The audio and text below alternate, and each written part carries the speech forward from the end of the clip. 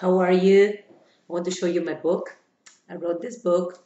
The name of the book is Strategic Experiential Family Therapy. That's the type of work that we do in my office, myself and my interns. We specialize in bicultural relationships and everything that is about relationships.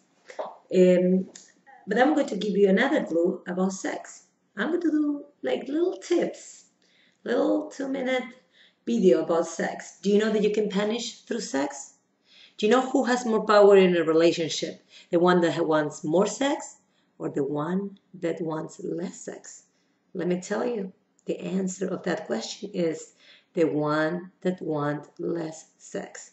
And you know why? Because they control the frequency of sex.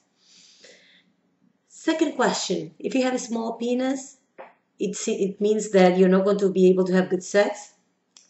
Wrong.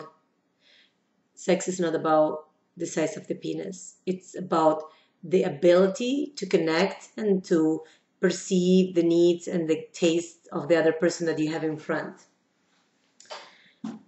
Sexual desire increase or decrease with avoiding conflict.